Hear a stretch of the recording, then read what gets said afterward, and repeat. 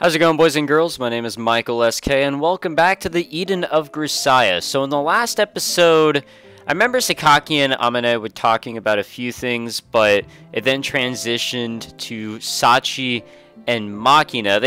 They seemed to just ramble on, but I think they just came to accept that they were going to fight no matter what and recapture Yuji. They accepted it. It took them 15 minutes to do that, but regardless, they accepted that they were going to go out there and fight. Or at least that's what I took away. And that is their oath at twilight, I guess. That's what it was called. I mean, that's what this chapter is called. And it technically is still twilight. We're about to see what Meikyuu is up to, and I hope that this recording session doesn't have any issues. I had major problems last time, but I think everything's okay. Keyword or key phrase, I think. So, cross your fingers. At about the same time this momentous question mark agreement was being reached, referring to Sachi's and Makina's lovely conversation, which I felt like was just a little over the top, but whatever. Matsushima Meikyuu was shut up alone in her room, having a discussion of sorts with herself. There was no telling how many times she'd muttered these words already. She understood that worrying wasn't going to get her anywhere, but she didn't know what else to do. She didn't even know what to think about. Meikyuu was well aware she wasn't the sharpest tool in the shed. Finally. But at times like this, her inability to figure things out quickly was particularly frustrating. And the harder she tried, the heavier her head felt. Her thoughts moved in slow, ponderous circles like passengers on a creaky old Ferris wheel. Eventually, the ride ground to a complete halt, and she found herself speaking to the other Meikyuu within her. Ooh.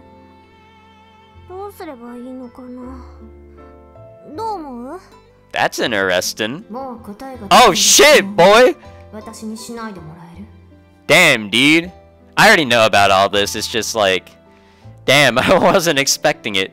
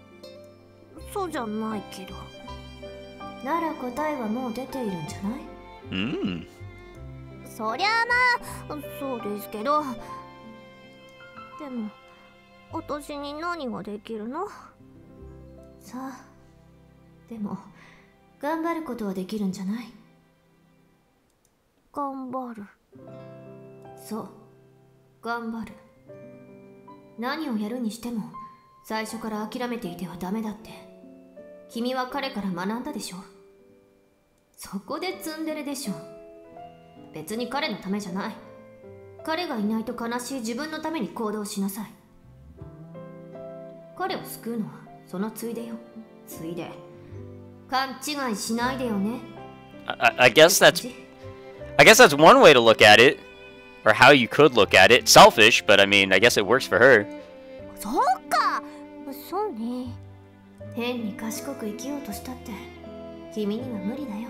Yikes.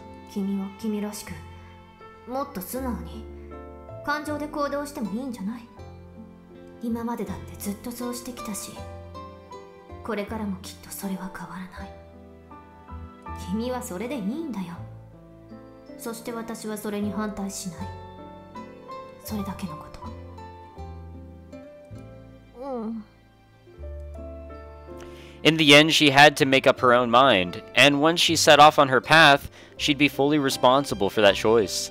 If she ended up having to suffer some unpleasant consequences, that was okay. It didn't feel great to admit, but she was used to being miserable. But what if her actions ended up getting someone else in trouble? What if everything took a turn for the worse because of her mistakes? The thought was enough to paralyze her with fear. Meikyuu had once watched a very dear friend disappear right before her eyes. She couldn't bear to have that happen again. But then again, on that day, she hadn't managed to say anything. Not, "Don't leave me," not even, "I'll come with you." And she regretted that deeply even now. What to do? What could she possibly do? The more she thought, the more conflicted she grew. It was enough to make her want to scream. and so she did.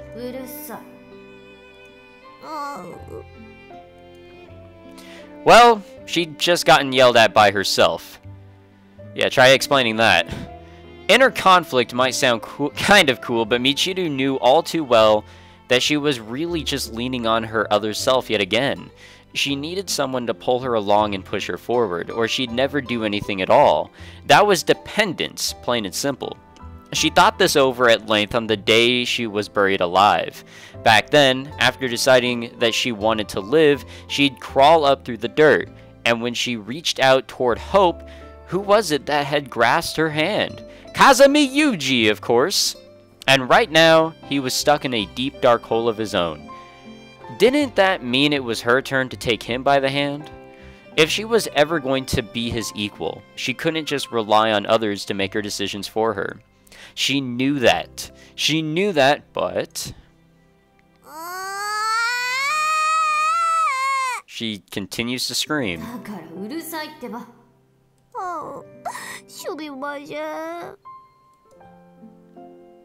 Everyone wanted to do something, but there wasn't much to be done. Everyone feared that someone else might act rashly, and so they admonished themselves to be careful, even if no one else was. Some had already grown firmly determined, some were still brooding. But most were already looking forward to the moment where things would come to a head, quietly biding their time as they tried to decide what they would do. Oh boy. Alright. I was worried that my recording software was going to fuck up again as it would transition to the next scene, because that's what happened last time. It really just locked up. Oh man, scary. All too soon, that day arrived. Oh shit!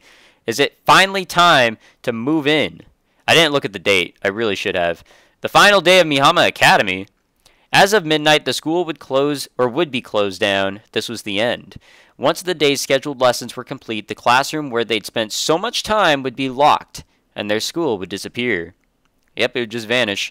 While this had been communicated to them in advance, it still didn't feel quite real. And right, this is fucking stupid. There wasn't much tension in the air at first. But before the afternoon's elective classes, all of Mihama's students were called to their classroom. And as the visiting lecturers who had served as their teachers also filled into the air-conditioned room, the mood finally began to change. What was about to take place here? As they braced themselves, the principal walked to the podium with a mild expression on her face, cleared her throat, and briefly described Mihama's financial issues before restating the details of its closure. 在校生の皆さんにお知らせです。かねてよりお知らせしていた通り、本日24時をもちまして、本校美浜学園は廃校となります。In the suddenly solemn atmosphere of that classroom, the principal's upbeat voice seemed a bit out of place. Nothing she was saying came as any surprise, but her words still had an impact. The school really was shutting down. That fact had lodged itself in the students' hearts like a thorn. 今後の皆さんの進路につきましては、この場にいる教員全員がいつでも応じますので、遠慮なく相談してください。I will continue to find it really weird that we have never seen any other instructor or staff member at this institute, and we've only seen the principal, who also acts as a teacher, I assume, and there's only 6 enrolled students. 5 if you're counting those who are here right now, but I will continue to find that really weird overall, and a part of me is kind of glad that this really wacky school is getting shut down, but I guess, whatever.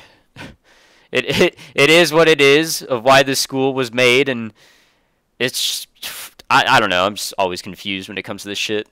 すでに進路を決めている方に関しては相談の必要はありませんが、あなたたち学生だけで相談し、進路を決定することは禁じます。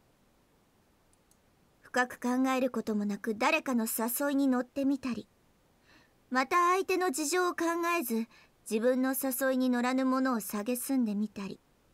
そう。Ah, fuck! God damn it! あなたたち自身が自分で決めなければいけないことです。もうすでに自分の進路を決めている方も、もう一度考え直してみてください。Just to clarify, 私たち教員がいくらでも相談に乗ります。 Okay, you done? Just to clarify what I was saying earlier, I mean, it's sad that the school is getting shut down, but I was jokingly saying the school is ridiculous. And because of that, I feel as if it's rightfully getting shut down. But in any other aspect, it's kind of ridiculous in a bad way. So, I mean, it sucks for the students. And it's really screwing a lot of things up. なお、午後の選択授業は予定を変更し、進路相談のための時間とします。Ah, counseling. 各自、希望進路に応じて相談したい教員があれば、この後、各教員の研究室へ足を運んでください。私からは以上です。With her concise speech completed, the principal stepped down from the podium. Without turning around, she walked out of the classroom, followed by the lecturers. Soon enough, only Mihama's 5 students remained in the room. つまり、午後の授業はなしってこと？ Nope. そのようね。After that brief exchange, the classroom fell back into a heavy silence. A discussion between friends was no way to make decisions about the future, but the group hadn't taken the principal's warnings on the point too seriously. But for whatever reason, no one was speaking. Did they already understand each other's intentions? Or had they simply realized that under the circumstances, they had to make their own final decisions? As everyone watched each other, trying to assess the situation, one of the 5 broke the stalemate. Surprisingly enough, it was Kominesachi.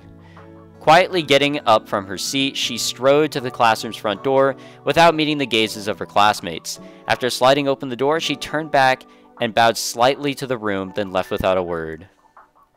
No one had asked her any questions. No one had tried to stop her. The next to rise from her seat was Matsushima Michiru. There was nothing solemn about her attitude. One might almost have thought she was heading to the bathroom during a recess. Joining her hands behind her head in a forcedly casual manner, she walked to the classroom's rear door. Reaching it, she paused abruptly and breathed in, as if to speak, then looked down and studied her slippers for a moment. In the end, she left without saying whatever had been on the tip of her tongue.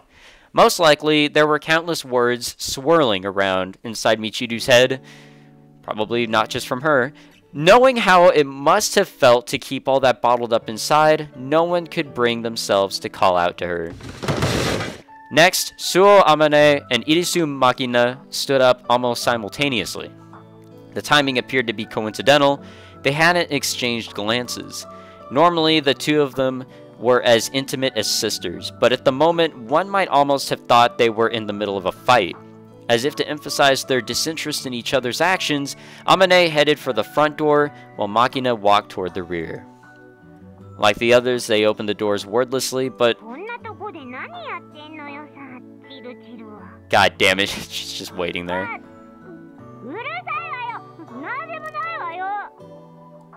Despite Michiru's admirable efforts to make an impressive exit, it seemed she'd gotten paranoid that the others might be making fun of her for it. Instead of walking off down the hallway, she had apparently pressed her ear to the door to listen in, making things slightly awkward when Makina opened it. Still blocking the way, Michiru stared down at the girl in front of her. For her part, Makina gazed right back up at her classmate. This staring contest went on for quite some time, but eventually Michiru turned around and left, with Makina following in her footsteps. Sorry about that. So all that's left is Sakaki. Now alone in the classroom, Yumiko found herself wondering about her departed classmates. Were they actually going off to discuss their futures with the teachers who were waiting in their offices? More importantly, what was she herself going to do? She really ought to know that much, but the answer remained unclear. For some reason, she found herself remembering something she'd overheard once. One afternoon, probably some time ago by now, Yuji had been playing with Makina as usual when he spoke the words in question. Once you decide something's impossible, you'll never get anywhere with it. It wasn't an especially memorable statement, but for some reason, it had resonated deeply within Yumiko. You can try to pull yourself back together, but once your willpower's failed you, it inevitably gives way again. Eventually, giving up starts to come as a relief. In retrospect, it felt like Yuji was always saying oddly significant things. though perhaps her mind was playing tricks on her in his absence. Another memory flashed through Yumiko's mind. Makina had been tugging Yuji's arm frantically, trying to convince him to hurry so they wouldn't miss the start of some television show. But in a composed tone of voice, he told her a commander doesn't run in front of their men. No matter what the circumstances, a commander never gets flustered. They act calmly and carefully.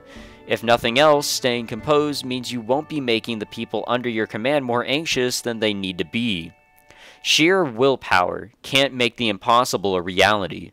Still, there was the case of a certain lieutenant who'd boasted bullets can't hit me while standing boldly at the front line of a terrible battle.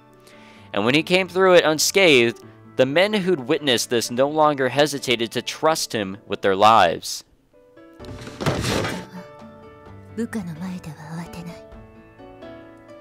After speaking these words thoughtfully to the empty classroom, Yumiko rose slowly from her seat. And then, imitating the students who'd left the classroom with determined strides, she took her own first step toward the future she'd chosen to believe in. Alright. Oh, it's the 31st of July. Wait a minute, I thought we were given, like, months to be able to, like, just chill around.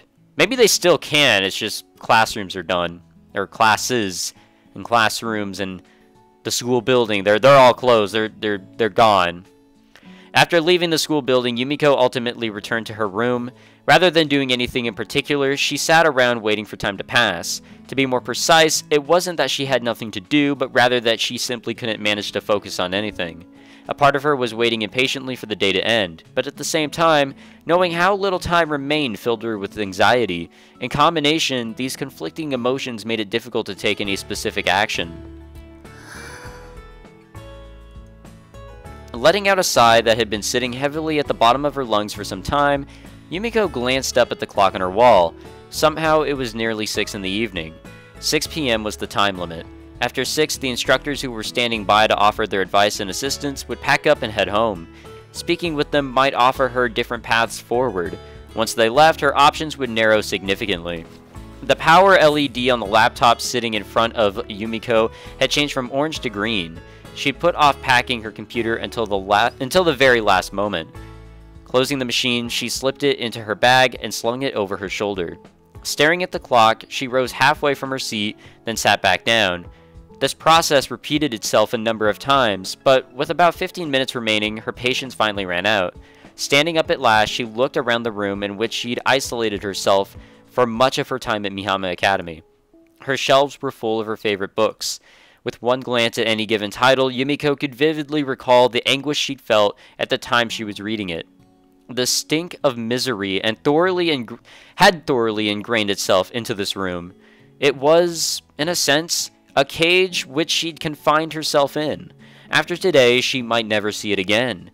On the morning of his departure, one well-known adventurer supposedly set fire to his cabin home in order to strengthen his resolve. With a dormitory room, that wasn't exactly a viable option, but Yumiko did believe herself prepared to leave the place behind for good. That's like some Full Metal Alchemist stuff right there, when Ed and Al burned the shit out of their house for one reason or another, but it was their resolve. They couldn't look back, and that's how it is here. I like Full Metal Alchemist, by the way, guys. Still, when she reached out to turn off the lights, she found herself hesitating. It wasn't too late to turn back. Was this really what she wanted to do? Her fingers stiffened, paralyzed by doubt. If she kept running away from this, nothing would ever change. She was at a turning point in her life, a watershed moment. Turning to flee would lead her exactly nowhere. She knew that all too well. In the form of a long, soft sigh, Yumiko pushed her weakness out of her, and with a flick of a finger, she turned off the lights. This room was part of the past now. She had a new path to follow. Steeling herself, she strode out into the hallway, and in that moment, her time in Mihama Academy effectively came to an end. As of now, she was no longer a student. Sakaki Yumiko was her own person. Nothing more, nothing less. It wouldn't inconvenience anyone else if she were to take action. Of course, once she stepped outside the school gates, the extravagant freedom she had enjoyed within the bounds of Mihama's walls would come to an end. But she was taking that step willingly, in pursuit of true freedom and to regain something she'd lost. Her tranquil life inside this birdcage was over. As Yumiko closed the door to her darkened room, she thought she felt a long-stop clock inside her begin to tick once more. Suo Amane called out to Yumiko. It seemed as if she'd been waiting for this very moment. She was leaning against the hallway wall, with her head hanging forward listlessly. Her bangs obscured the expression on her face, and her arms were folded under her chest as if to emphasize her formidable assets.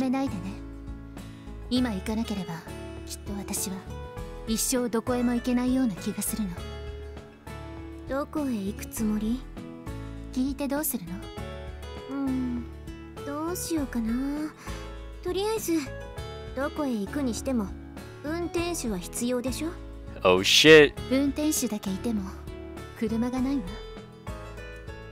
To be sure, Amane had always been there to help when Yumiko wanted to purchase something too large to carry. But the mini truck they'd used on those occasions didn't belong to either of them. It was the property of the school. Rebellious young people grabbing the keys on the way out the door was a tradition of sorts, granted, but a parting gift like that wouldn't go unnoticed. And the last thing they needed was to be tracked down and arrested for theft.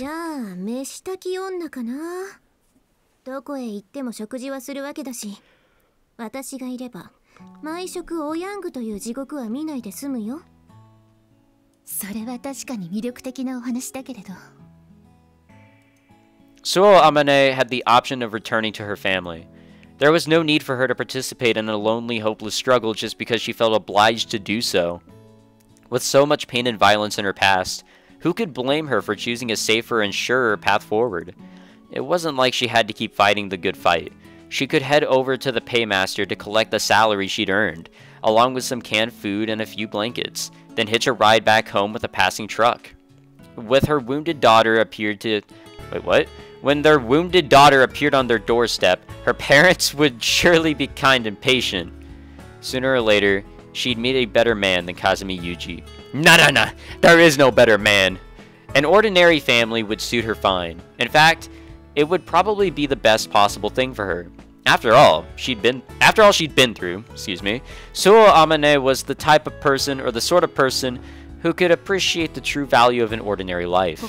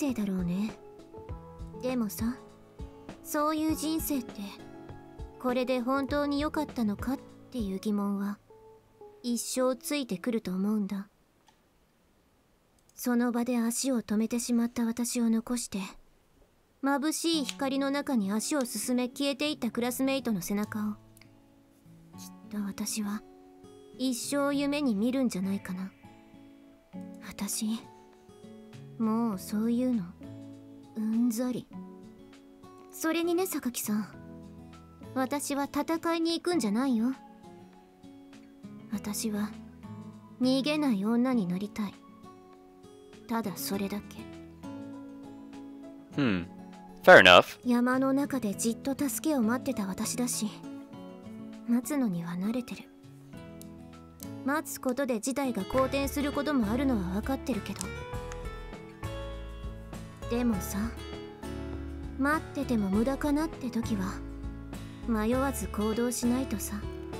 Well, based on what she's gone through, she makes a valid point.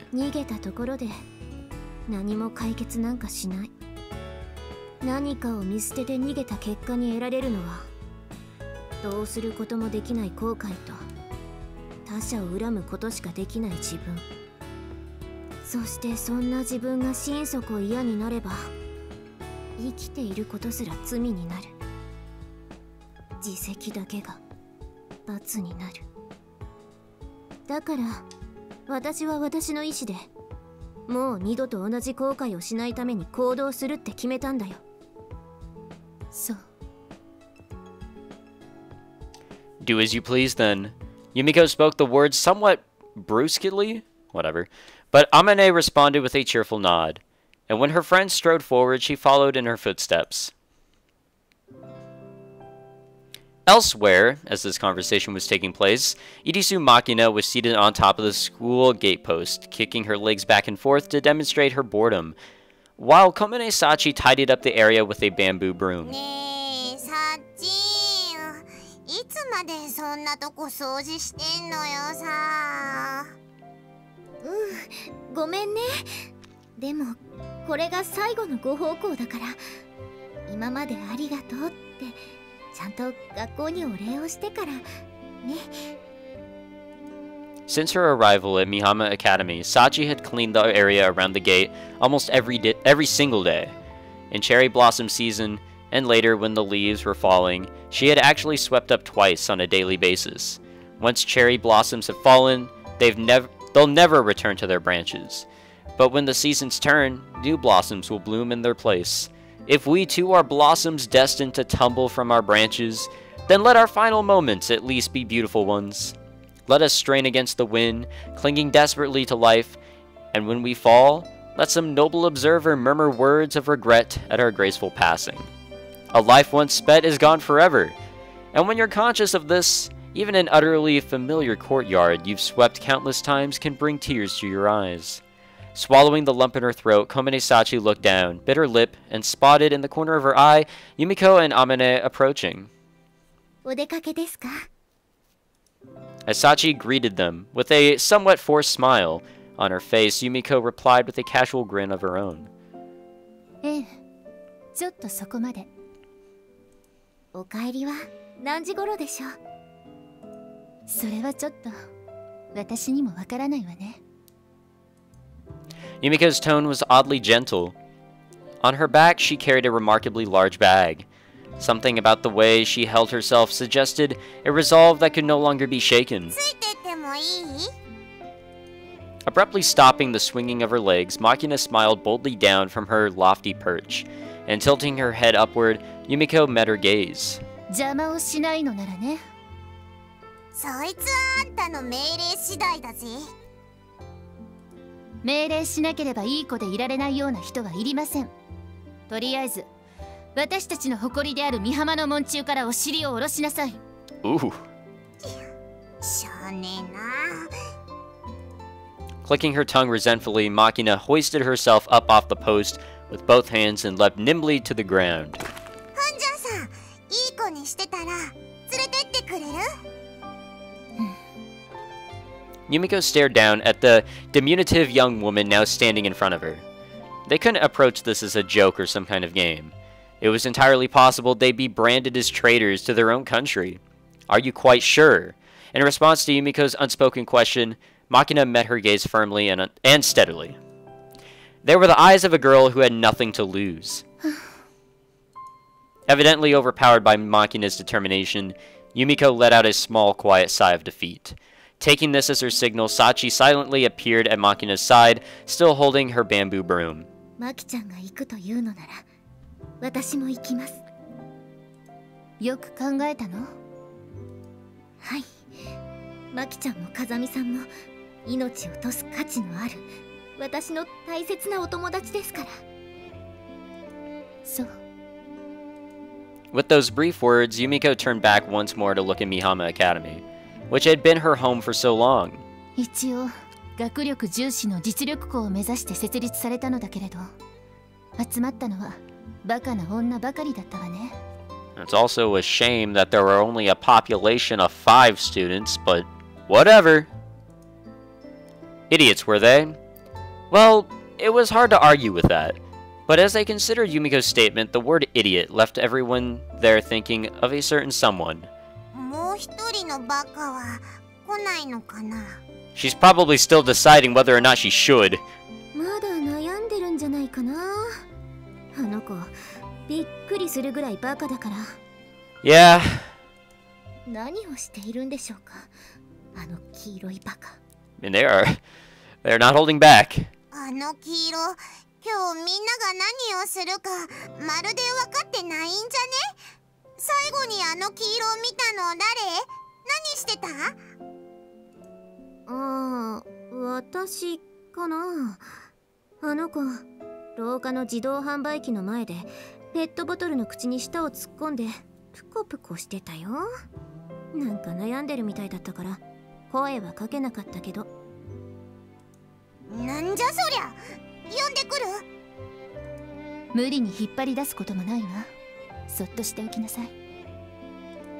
何？あいついらん子か？いえ、別にそういう意味じゃなくて。もう少し待ってみる？そうね。あと10分。6時まで待ってみましょうか。6時を過ぎても来なかった場合はどうしますか？その時はそれも一つの道、それも勇気ある決断と認めて、松島さんの選んだ進む先に幸多からんことを祈りましょう。チルチル、何してんだよ。本当に置いてっちゃうぞ。5 minutes ago, she decided that she was going, and now she was reconsidering yet again. She'd packed up everything she needed to leave and dashed out her room, but even this late in the game, she couldn't help second-guessing herself. The more important something was, the harder it was for her to decide anything by herself. That was simply Matsushima Michiru's nature. She was afraid of being hurt. She'd think up excuse after excuse, then miss her chance entirely. That was how it had always gone. It was, of course, for this very reason that her other self had come to be. The other girl inside her was nothing more than a shadow, the product of her own weakness.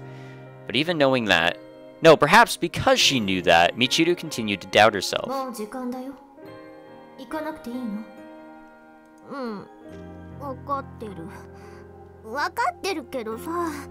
You're kinda running out of minutes. Kinda need to hurry up. Oh shit, what the fuck? なんかさ、荷物の整理をしてたらこんなの出てきた。Oh, so let's just set it off before we get going. 花火？そう、花火。多分去年の夏の残り。That's right. Back in the common route in the Fruit of Grisaia, they went to the beach and lit these sparklers up. That was a fun time. いつだっけ？海に行った時？そう。ロケット花火がないことに文句ばっかり言ってた私に、少しは静かに遊べってあいつが私にくれたやつ。God fucking damn it. I keep on thinking the characters are done talking, but then they're not, and I just feel bad because I'm skipping. ずっとポケットの中にね。君ってさ、物持ち良すぎ。っていうか、彼がくれたものにまで依存してる。石ころとかさ。自分でも分かってるよ。乙女チックすぎて逆に不気味だよね。だから火をつけて燃やしてしまうの？けじめってわけでもないけどね。意味ないよ。きっと君は燃えかすになってもそれを大事にしてしまう。捨てたり忘れたりすることなんてできない。そう思う？かけてもいいよ。何を？命かけようか。それ意味なくない？あんたの命って結局私の命でもあるわけだし。多重人格チョーク。This multiple personality shit's whack. 面白くない。こういう時こそ暗い顔をしないで笑ってみせるのが君の役目なんじゃないの？分かってる。No matter how well you understand what you need to do, sometimes you simply can't convince your body to move. At the end of the day, she was a coward. There's nothing wrong with a little cowardice. Yuji himself had told her that.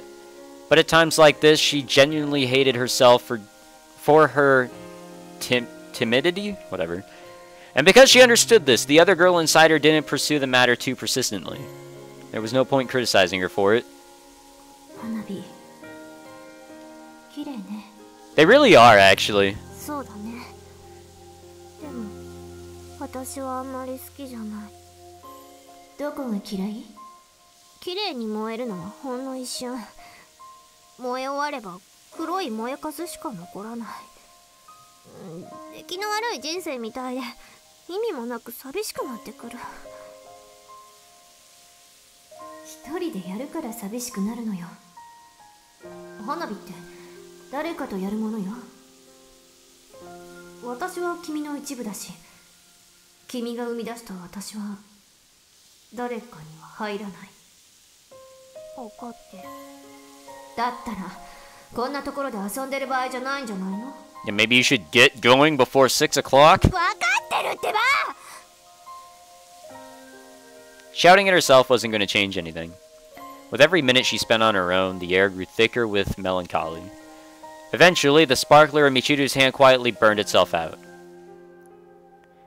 The sight of its charred remains only intensified her loneliness. Michiru wasn't entirely sure herself what she was feeling right now, staring down at her burned-out firework. Only one vague thought came to mind. She wanted to see Yuji.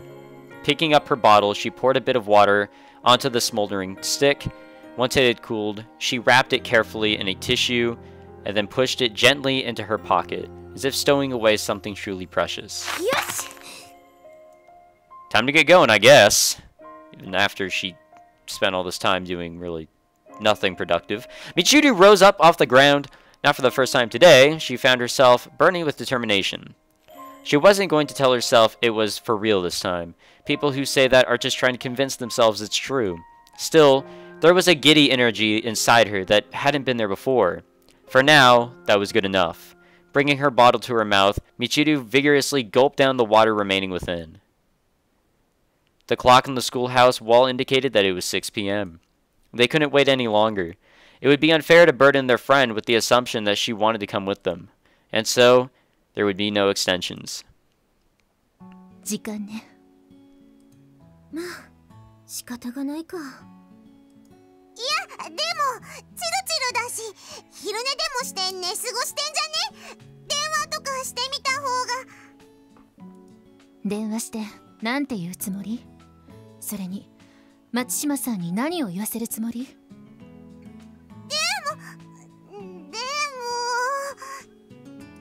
諦めなさい。冷たいようだけれど、これも松島さんの選んだ道なのよ。残る桜もいずれは散る桜だよ、マキちゃん。そっか、そうだね。ならば先に行って待つか。では出発の前に美浜学園にお別れの言葉。皆さん校舎に向かって整列してください。Since their arrival here, many things had transpired. Oh yeah, most definitely. And when they tried to untangle their tangled web of remembrances, nothing but happy and heartwarming memories came to mind. No matter what society at large might think, that was proof enough that Mihama Academy had been a wonderful school. Of only 5 or 6 students, guys, 5 or 6 students.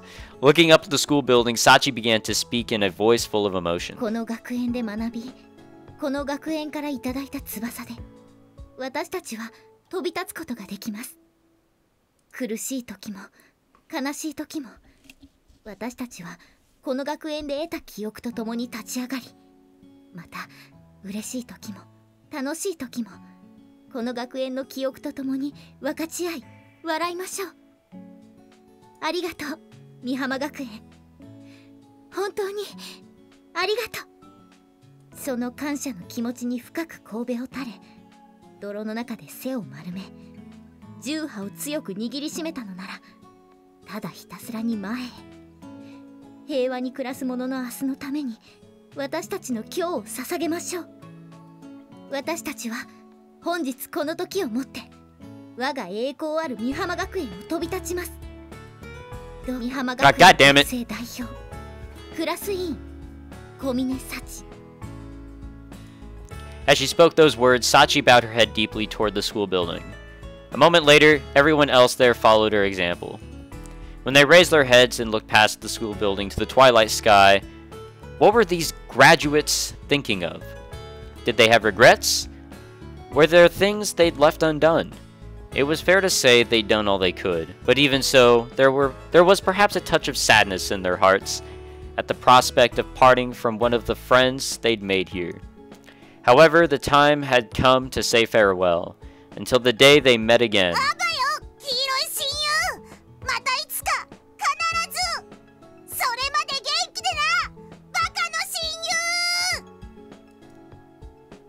In the red-tinged sunset above them, they thought they could see the face of a certain bottle-blonde imbecile. Come to think of it, why had that woman always smelled like grapefruit and— What the fuck? Farewell— What the hell? What the— What is this— What is this narration turned into? At the very last moment, you chose the wiser path. The decision took courage, and we'll never forget it. Well then, let's be on our way. There's a whole new world waiting for us. With firm resolve in their hearts, they turned their backs on their school to take their first step forward. And in that very moment, a shrill but familiar sound reached their ears. Knew it. Well then, what manner of language was this? It almost sounded as if someone was shrieking, "Hey, wait up," in a remarkably peculiar fashion. Stopping in their tracks, the group turned toward the noise, and found themselves face to face with a vividly blonde creature.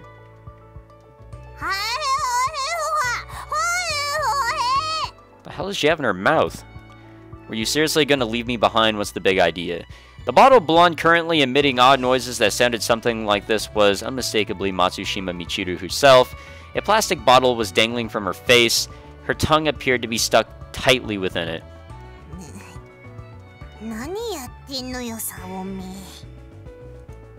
What could you even say? Staring at her friend with eyes full of scorn, Makina reached up and yanked forcefully on the bottle in question. With an unpleasant little plork, Michiru's tongue popped free from its prison, sending drool flying in all directions. That's lovely.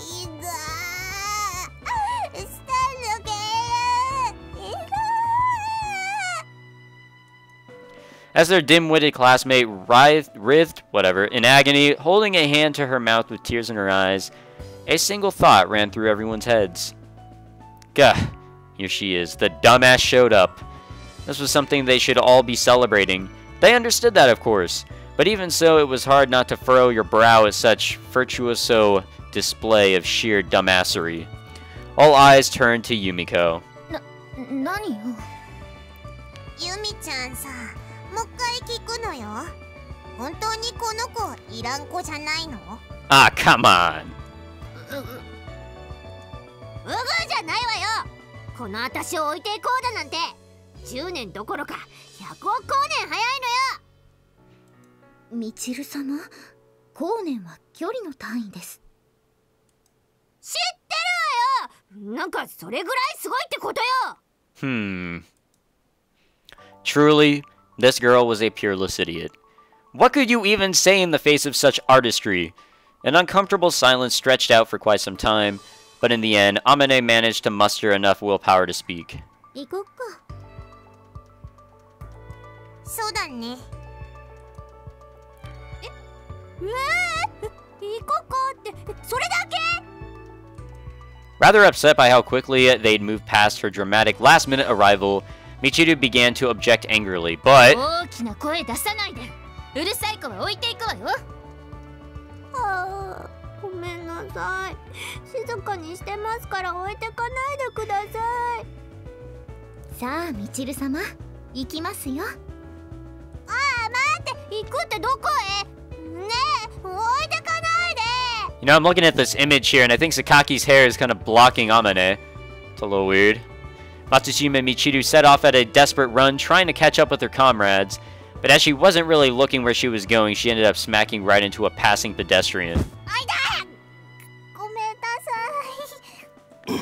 God damn it. Meikyuu immediately apologized, but the pedestrian just glanced at her, then stood up and walked off silently. いや、それ確かに前見てなかった私が悪いんだけどさ。いえ、どういたしましてぐらい言ってもいいじゃん。このくそ暑いのにコートなんか着ちゃってさ、変なやつ。A coat? The woman had in fact been somewhat rude, so Michiru's indignation was at least somewhat understandable. But if Yuji had been around, he'd probably have pointed out that she didn't have much room to criticize anyone else for wearing heavy coats in the middle of summer. Of course, Yuji wasn't here to make that observation. But, as of this moment, their operation to reclaim him had begun in earnest.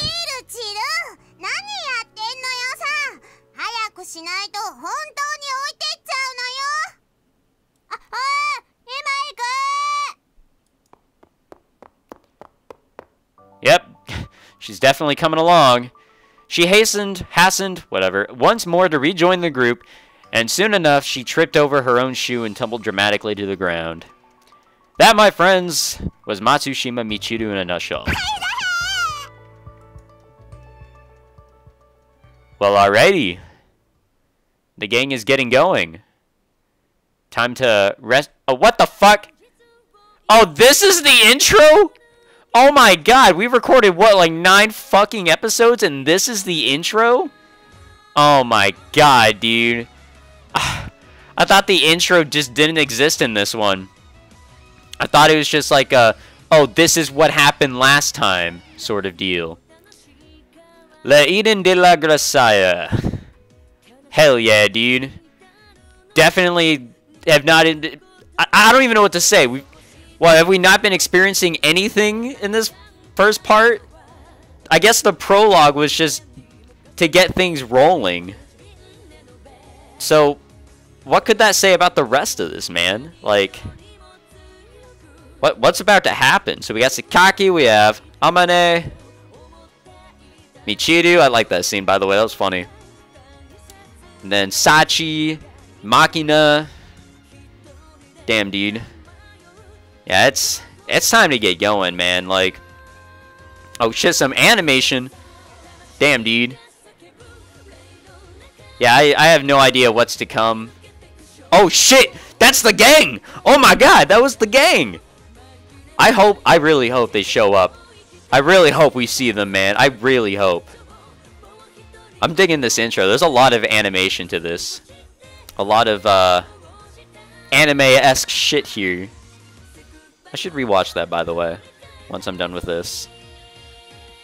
Eden de la Grisaia. Oh, shit. What could that have entailed? Alright.